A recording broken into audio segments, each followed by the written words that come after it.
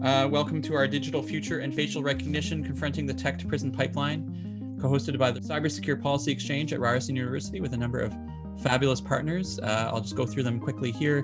Big Data at the Margins, Canadian Civil Liberties Association, Centre for Free Expression, Creative Innovation Studio, Ryerson's Master in Digital Media Program, Open Media, Ryerson's Faculty of Arts, Lincoln Alexander Faculty of Law at Ryerson University, and the Ryerson University Library. My name is Kareem Bardisi. I'm the co-founder and executive director of the Ryerson Leadership Lab, and we're thrilled that you can join us today for this two-part conversation at the very frontiers of responsible technology. Today's event is part of our efforts at the Cybersecure Policy Exchange, which is an initiative dedicated to advancing public discussion and policy in cybersecurity and digital privacy, together with the Rogers Cybersecure Catalyst and powered by RBC. We've been especially engaged in advancing the responsible governance of AI-powered facial recognition technology, around which we have released some reports recently, and we're excited to explore that more today. Before we begin, I'd like to tell you where I am and where Ryerson University sits in the West End of Toronto, and acknowledge what that land is and our continued work on this land. We do it as a symbolic and restorative act, one among many to follow, and part of a wider, ongoing, hopefully transformative reconciliation project here at Ryerson University. Toronto and Ryerson, and where I am, are on the territory of the Anishinaabe, the Haudenosaunee, and the Huron-Wendat. It is covered by the Dish with One Spoon Treaty, Treaty 13, and the Williams Treaties. We, as organizations involved in this project, are committed to honoring our obligations to these nations, treaties, and to justice for Indigenous peoples more generally. How are we doing that or attempting to do that in this work? We hope that through our work on the responsible governance of technology, we hope to amplify Indigenous voices and ensure that we're making space to consider the unique realities and digital injustices faced by Indigenous peoples in Canada. A few procedural things for us today. I want to point out the accessibility features for our online conversation.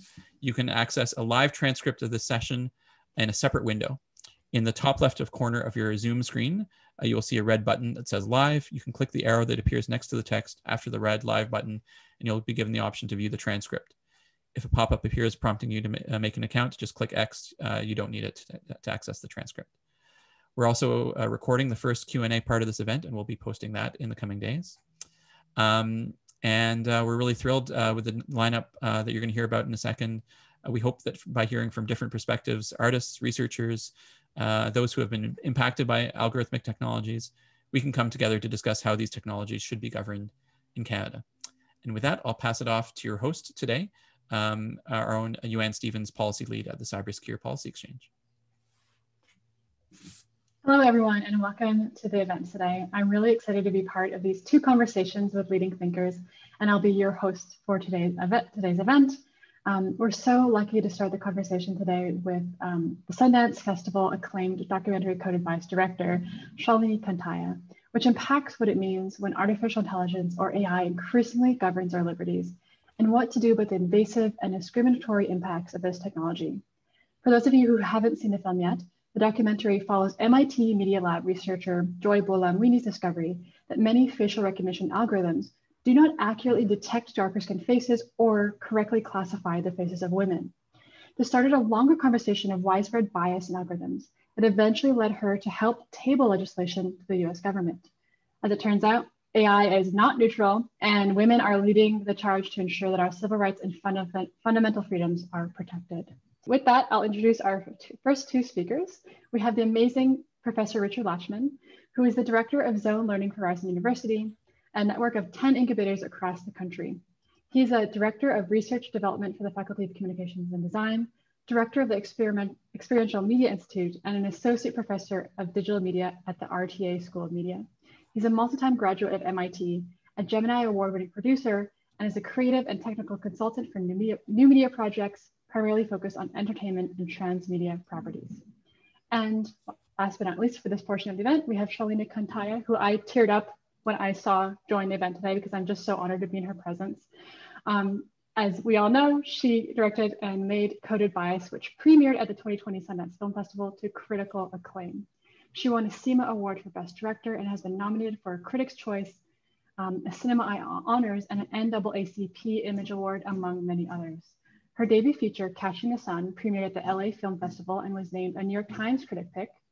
And that film released globally on Netflix on Earth Day 2016 with the executive producer Leonardo DiCaprio, very casual, and it was nominated for the Environmental Media Association Award for Best Documentary. She directed the season finale of the National Geographic television series Breakthrough. She's a TED Fellow, a William J. Fulbright Scholar, and an associate of the UC Berkeley Graduate School of Journalism. Thank you so much to the both of you for joining us today. And with that, I'll pass the mic on symbolically to Professor Lachman to lead this Q&A. Thanks so much, Jen. It's really great to meet all of you. I see all of you and know you're virtually present. Nice to meet you, Shalini. First of all, congratulations on the film. It's a fantastic work, and I love that you've been doing this supported version of putting the film out there by doing these hosted Q&A sessions. I know there've been hosted screenings around the world, and now the film's on Netflix. So maybe I want to divide into the questions into two areas. One, a little bit about the content, and one a little bit about the filmmaking process. So I know you're not an AI research scientist, but you have done a deep dive into the top minds in the world. So can you tell me, what is the risk of facial recognition as it is currently out in the world? And it's somewhat flawed case, and your interview subjects go into this, but what is the larger risk to society in this case? Mm-hmm. Well, first of all, thank you so much for the kind introduction. It's such an honor to be here, and it's really conversations like this one that give my life's work meaning. So thank you to everyone for making time to be here in this really important conversation. It is actually very true that I, unlike this astute panel that you've assembled, knew nothing about, I didn't even know what an algorithm was 3 years ago. And everything that I sort of knew about artificial intelligence came from the mind of Steven Spielberg. And I don't think I really understood my sort of background as a sci-fi fanatic. I'm definitely someone who's watched Blade Runner too many times, really prepared me to understand the way in which artificial intelligence, machine learning, AI is really becoming a gatekeeper of opportunity and deciding really important things like who gets hired, who gets healthcare, how long a prison sentence someone may serve. And I think at the same time as I was learning about, the ways in which we are outsourcing our decision-making to machines in ways that really change lives and shape human destinies, I came across the work of Joy Buolamwini. And her startling discovery of racial bias in artificial intelligence. And, she was just a graduate student at the time and just trying to make an art project work, something very sort of pedestrian, ordinary, low stakes, and discovers that the camera won't see her face and actually has to put on a white mask that is whiter than anyone's face. No one's face is this white. And the camera sees the white face, but doesn't see her actual dark skin. And I think for me, what was so startling about that first scene that opens Coded Bias is that this was not a technology that was sitting on a shelf somewhere being beta tested. This was technology that was already being sold to our FBI, already being sold to ICE, our immigration officials, already being sold and deployed by police departments all across the United States. And I was terrified to learn that no one that we elected, no one that represents we the people, was giving any kind of oversight to its use. And you had big tech selling this facial recognition technology directly to law enforcement. And further than that, Joy's research, groundbreaking research, along with Dr. Timnit Gebru and Deborah Raji, showed that this technology was racially biased, was gender biased, And what I began to see is the high stakes for which this could hurt people. And I think with facial recognition, and I'm so grateful to Ryerson to putting this conversation on the sort of forefront of facial recognition, is that I feel as an outsider who didn't understand algorithms, this was the easiest to sort of understand. It was the most visual. It was the most personal. This is your biometric data. It can be likened to your individual fingerprint or a DNA swab, both things here in the US that we need a police warrant to access, right? So this is very private, personal data that makes you individually identifiable. And it was racially biased, invasive surveillance technology that was being massively deployed at scale throughout our culture. And I think this particular technology, facial recognition, I think has the deepest, most far-reaching implications for free people living in a democracy. And I think that is because it can track you. The way that China is using it to, to detect people when they go to mosque, and people would just stop going to mosque because if you know you're going to get your face scanned, are you going to do that thing? And in the same way, if you go to protest, like many people did here in the US, and law enforcement is going to scan your face and be able to pull up your social media profile, are you going to do it if you've got probation status or immigration status or any kind of, you're on public assistance or you have any kind of vulnerability throughout our culture? And so it has this sort of chilling effect. And it dovetails with so many things. And even if we had this sort of right application, you have companies that are scraping the internet for this data and creating profiles about us. And I think, for me, coming from outside, I had often heard about these things framed around privacy, which I have a very kind of emotional disconnect from. I don't really know what that's about, and it feels like a nice to have. And I think the more accurate term is actually invasive surveillance. This is the kind of surveillance that makes the East German Stasi look like they had a light touch, like they were cute, the kind of information that they could gather about us. And what I perceived was that we had democracies picking up the tools of authoritarian states with no rules and protections, around that. And so you can have companies like, one was scraping our dating profiles and looking at people because they identified as gay or straight. I don't think they did the non-binary on that spectrum, but I think they did gay or straight. And they started to input this data associating people's faces with their sexual orientation.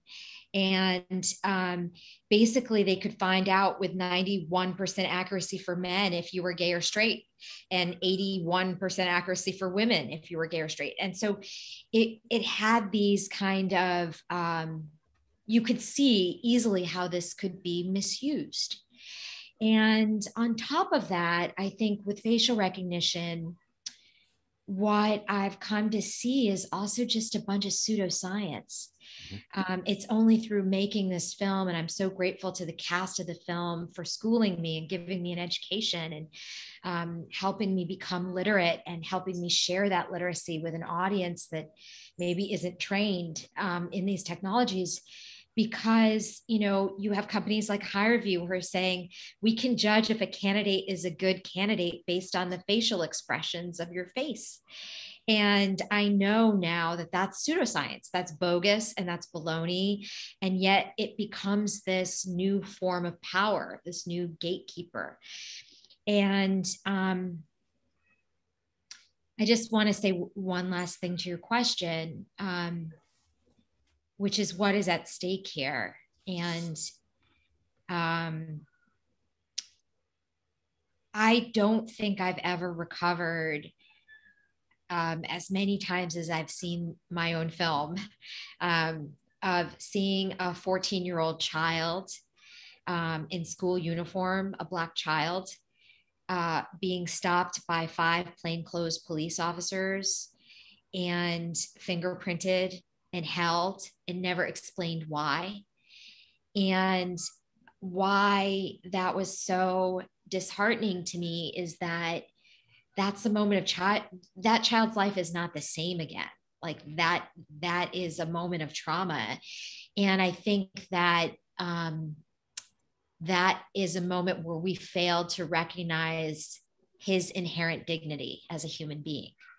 And what is so chilling about that, from where I sit in the United States, is that I had to go to the UK to capture a scene like that. There are no laws here in the United States that would make that process transparent to me. And it was only in the UK, which was then a part of Europe, and I don't know what will happen with their data rights protections now that they've exited, but it was only in that context that the police had to make that process transparent and that's why human rights observers at Big Brother Watch could follow that scene, and I could capture police experimenting with facial recognition. And Patricia Williams, a legal scholar who I was privileged to be on a panel about, really reframed this in an amazing way.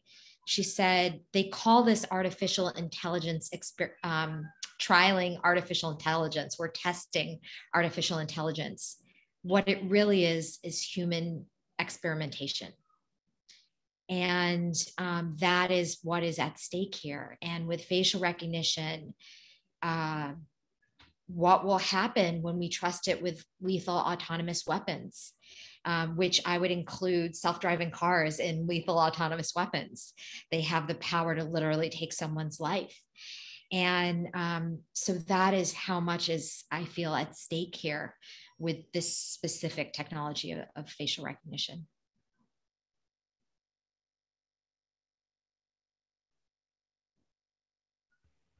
There we go. Thanks for that. I very much appreciate that you're describing facial recognition as one part of, and maybe a very visible part of, the larger questions of machine learning. One of my favorite quotes is Maciej says that machine learning is money laundering for bias. It's a way of hiding what are all the biases that are built into where we get the data, the societal biases we might have, the historical biases that are fed into something, and they turn it into a number. They turn it into, a green or red, yes or no kind of question. And so I appreciate that metaphor because it makes something very complex understandable. And I think what you're describing here is the challenge of this. It's a complex, you're talking about very sophisticated technologies that are parsing millions, or in some cases of Klaviyo AI, billions of records, very deep learning, very deep computer science-based algorithms that for most of us are beyond our understanding. So how do you go about making that understandable to a general audience? Because it seems like the goal of this film is not computer scientists talking to each other. You are trying to serve the role of communicator, to get people angry, to get people interested, to get people knowledgeable at a certain level. How do you how do you go about translating that into something we can? Well, thank you for that. And you're right. I think that I didn't make this film for technologists. It's been quite a shock that so many technologists and technology companies have been eager to show the film, which I'm so grateful for. But I think when it comes to AI, all of the knowledge has been in the hands of the few. So all of the power has been in the hands of the few. And one of the things I hope to accomplish with Coded Bias was sort of to pull out a chair for all of us and welcome us to have a seat at the table, because we are the audiences that these technologies are experimented on. These technologies are designed and deployed on all of us. And so that was really important. That being said, I couldn't talk to people at parties for 2 years. This was made before COVID and there were parties, and I assure you, I was scared to go to them because I didn't know how to answer that question of what are you working on right now? And I think the working title of my film was Racist Robots. And so I would often say, well, I'm making a film about how machines could be racist and sexist. And all of a sudden I'd be like alone at the punch bowl. I'd see the person's eyes glaze over. And so it was a massive, I had never seen this topic in film before. I had never seen another documentary or episode that had to do with this subject matter before. So it was brand new content, and I spent a lot of time marinating. I just had to digest all the data. It was incredibly, not all the data, all the stories. I mean, it was just incredible to me. And I think what kept me on the journey was my eyes were opened. It was eye-opening and jaw-dropping for me. And I was really grateful to the incredible, brilliant, and badass cast of the film, because not only are they some of the smartest human beings I've ever talked to, I mean, advanced degrees from Harvard and MIT and every other elite institution under the sky, but also they had an identity that was marginalized. They were women, they were people of color, they were LGBTQ, they were religious minorities. And I think having that identity that wasn't marginalized allowed them to shine a light into some of the blind spots that Silicon Valley missed. And I think that is common to the film. And I think that the film is actually very representative of the audience who is, of the people of the demographic that is leading the fight against bias and for greater ethics in AI. And I'm grateful for them giving me an education. And I think that I relied a lot on the visual language of science fiction, which is actually the part that I knew. And so I knew the whole history of science fiction, and I leaned very much on that visual language of science fiction, because I think I'm more like mainstream society who knows about AI through the imagination of science fiction filmmakers. And I learned in the making of this film that there's always been this dialogue between science fiction writers and filmmakers and artists and actually AI developers. And that Marvin Minsky, who used to run the AI lab at MIT, is regarded as one of the fathers of AI, was actually friends with Arthur C. Clarke, the science fiction writer who wrote Stanley Kubrick's 2001 and created HAL, that evil robot. And so my film sort of pays homage to the language of science fiction and helps us to understand that through that lens. That being said, I wasn't prepared for the fact that so many young people had not seen 2001. I did a screening to high school students. I'm like, how many have seen 2001? It was like, no one. I was like, stop what you're doing. Go right now, run. And so that was really important. And so that being said, trying to boil someone's PhD dissertation down to 2 minutes that's entertaining and cinematic and visual, make the unseen visual was a challenge.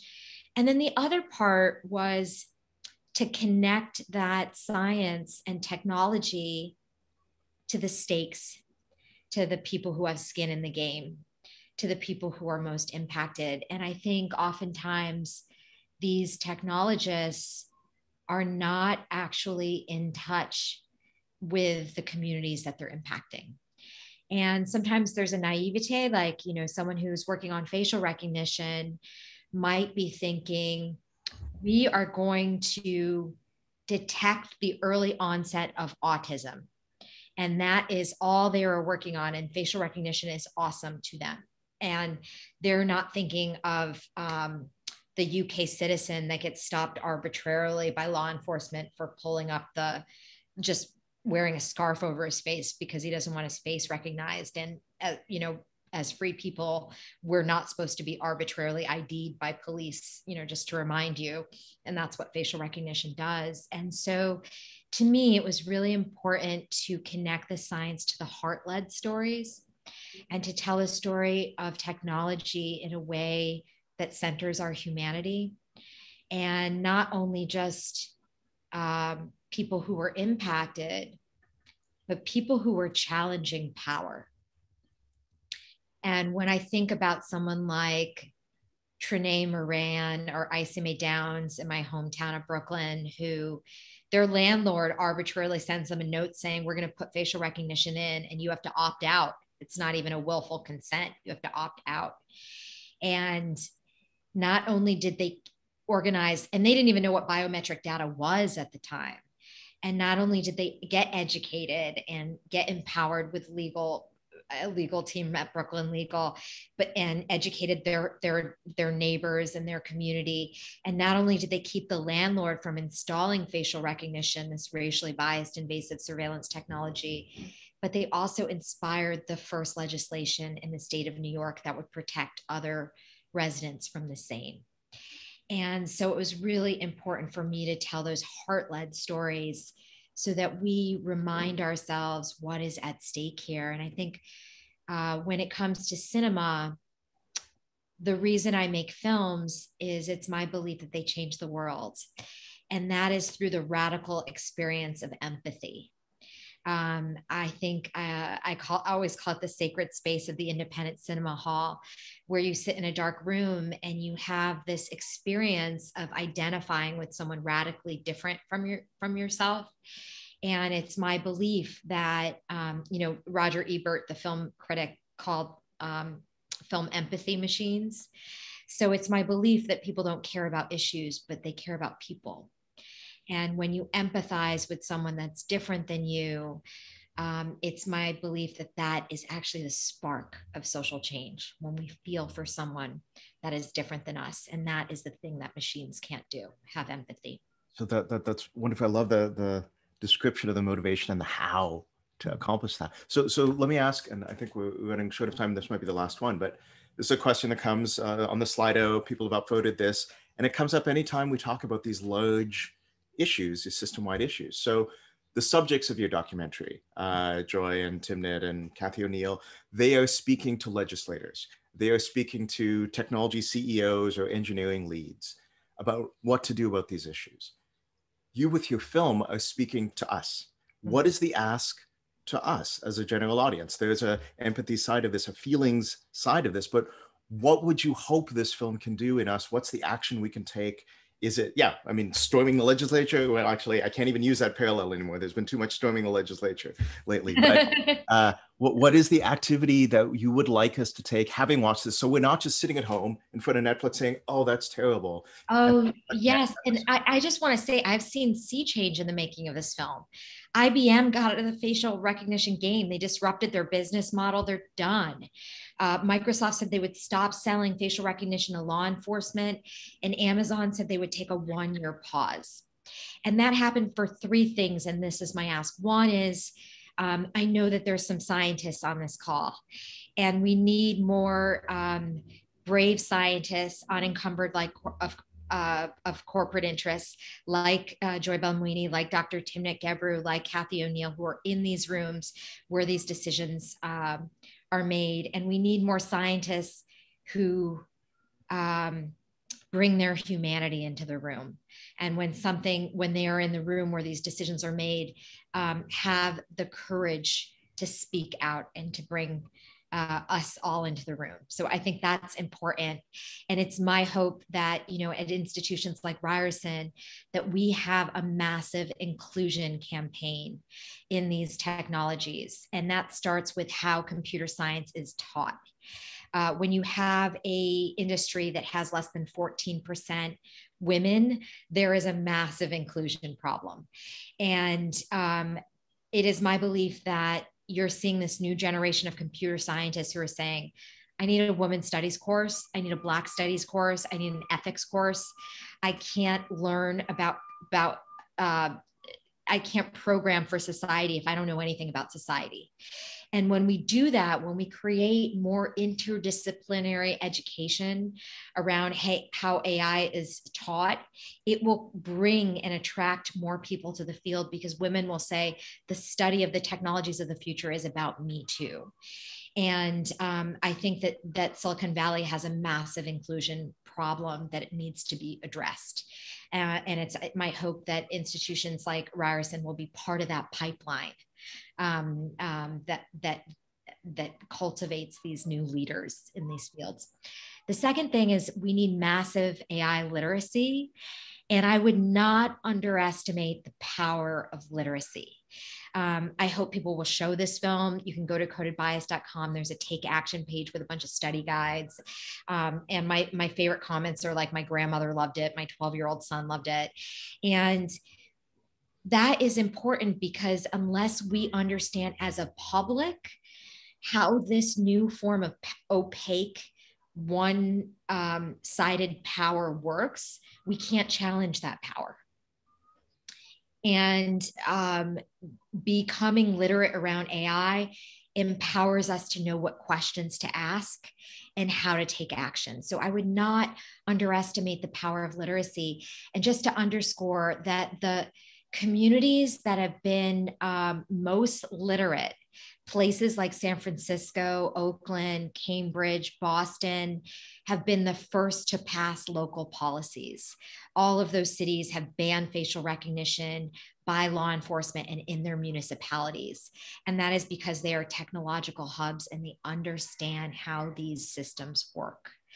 And so that is the power of literacy. And whenever we pass local change, as big tech scrambles to get into higher education, and you're seeing institutions like yours use facial recognition to judge cheating on tests and rate students for their intention, your local school's policy makes a difference. And whenever we pass local policy, be it at your school banning facial recognition, having policies around data protection, having no surveillance of students in their homes when they're taking tests, creating that kind of environment, whenever we pass local policy, we disrupt the power of big tech. So that's really important. And then the last thing is that, the changes that the three of the big multinationals made around facial recognition, those policy changes happened in June 2020. And that timeline is incredibly important, because Joy and Timnit's and Deborah's research had been out for 2 years. My film had been out for 6 months. And that timing is really important, because that's when you had tens of thousands of people of all colors in the streets in the largest movement for civil rights and equality that we've seen in 50 years around the unjust murder of George Floyd. And I think the convergence of those three things, brave scientists unencumbered by corporate interests, massive AI literacy, hopefully brought about like small films like mine, and civic participation in government, and people drawing the connections between racially biased invasive surveillance in the hands of law enforcement with no one we elected watching, and the communities that are most brutalized and stand the most to be hurt by these technologies. people making those connections and letting our voices be heard in the same tradition of other civil rights movements, writing to your legislator, having a nonviolent action. Those kinds of things make a difference. And so to me, what I just want to conclude with saying is that our biggest obstacle is not actually big tech. It's our own apathy and belief that we can make a difference. And it is my belief in making this film, and I'm a Black turtleneck wearing New Yorker with very pragmatic ideas about social change, that we have a moonshot moment. That this is our moonshot moment where the cement is still wet in these technologies, and we have a chance to put our hands in that wet cement and put our mark of our democratic values. And so this is our moonshot moment to push for greater ethics and more of our humanity in these technologies that will redefine our societies, our democratic societies. Thanks. I really appreciate that. That sense of contextualizing what you've made in this larger conversation, which is happening more and more right now about the role of technology in our lives, and that facial recognition, or even the wider set of machine learning, is also, we're talking about social media and its effects on social cohesion. There is a sense of a backlash to, if not privacy, and I appreciate you're saying the word privacy might not strike a chord with people, but that thought of surveillance maybe does. And invasiveness does. So to that end, that this is part of a wider conversation. Some of the questions on the Slido, somebody was asking, as a filmmaker, there are many stories that you were looking at here. Were there storylines you had to leave out, or clips you had to leave out to achieve the focus that you have here? There's a whole series on the cutting room floor. and many people that I would have loved to have featured, and I just could not have. But I feel like almost every sector of society could have had its own film, and I hope that Coded Bias is the beginning of many, many more films on these issues. Have you? Tell me a little bit about the reaction you're getting from the public or from these communities. You've been saying technology companies are sometimes inviting screenings. Do you have any, and forgive my sometimes worry that you're talking about the need in education, for example, for ethics classes. And sometimes we have a way of saying, oh, ethics are important. We'll do like 1 week on ethics, and then the other 4 years will be not on ethics, apparently. Or as a company, oh, I see people are maybe talking about this. We'll show a film, and then we'll go right back to business as usual. Have you seen evidence of change in companies right now? You mentioned IBM as a good example of saying we're actually getting out of this business. Have you seen examples where this is not just legislation or not just uproar, but it's actually coming up from the technology workers who are not all white CEO billionaires? They are us. They are the people on this call. They're far more representative, not perfectly representative, but there is more representation than just at the top. Yes. I mean, I think IBM getting out of the facial recognition game is not small. I mean, disrupting your business model and saying we're closing down shop of this it wasn't a small move to make. It wasn't a gesture. It was actually putting their money where their mouth is. So I would not underscore that. But I think that if I have a mantra, it's don't leave the tech bros alone. The tech bros can't be left alone on this stuff. It should not be up to them whether they pick up and put down these technologies. Someone that we elected should be giving some sort of government oversight. And I think we saw that with the firing of Dr. Timnit Gebru from Google for shining a light on some of the bias and ethics issues at Google. And that sent a chilling effect to the entire industry that shows, and she was heading up AI ethics within Google. And one of few Black women to do so. And quite frankly, Google can't afford to lose her genius from their roster. And so what that shows us is that it should not be up to technology companies alone any more than we can trust fossil fuel companies to self-regulate. We actually need some laws. And it's my belief that regulation basically sparks innovation. When people often ask, don't you think they're good uses of these technologies? I'm like, yes, I'm a huge techie. The fact that I believe in an FDA, a Food and Drug Administration, doesn't mean I don't like food. It means that I believe in a certain standard of health and safety. And we are living in an industry that I would liken to like the automobile industry without seat belts in a car seat for your baby. It's like having pharmaceutical products with no counterindications and no usage instructions on the label. Like no ingredients either, And so I feel very strongly that policy is just not keeping pace with technology companies. And the pressure point should not actually be on the tech companies to self-regulate, but on policymakers to regulate. And I think Europe gives us a great example of that with the GDPR. And that is the first legislation that really puts data rights in a civil rights framework, puts data rights in a human rights framework. And they just passed another set of legislation I didn't have time to review at any length. In just a few weeks ago, that puts more legislation on AI.